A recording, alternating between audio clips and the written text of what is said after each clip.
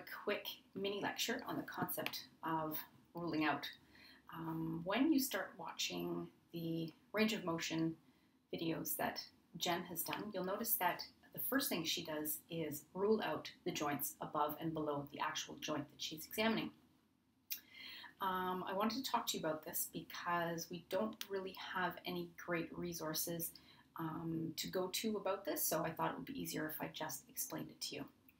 Okay, so ruling out basically eliminates the involvement of the joints above and below the joint that you are examining. So for example, if you're doing a shoulder examination, you want to eliminate the neck and the elbow from the picture. So if someone is coming in with shoulder pain, you want to really make sure that it's actually coming from their shoulder and not their neck or their elbow. A lot of muscles cross more than one joint, and consequently they may drag other joints into people's pathologies. So we want to make sure that nothing else is contributing to, say for example, that shoulder pain except for what's happening in the shoulder. Okay, so generally, how do we rule out a joint? Let's use the shoulder as an example. We'll choose the joint above and below. And generally, you will choose two movements to do a rule out for that joint. And standard movements are flexion and extension. There are a few exceptions, so I'm going to list them for you now.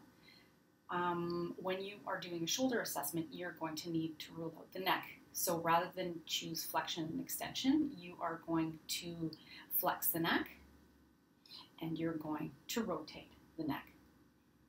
And you'll apply overpressure in these directions to make sure that the person is experiencing no restriction and no pain. And if in fact they do have no restriction and no pain, then you can rule out the joint.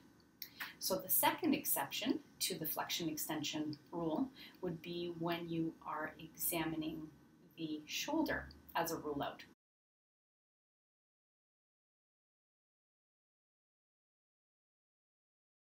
The third exception to the rule is when you are ruling out a hip.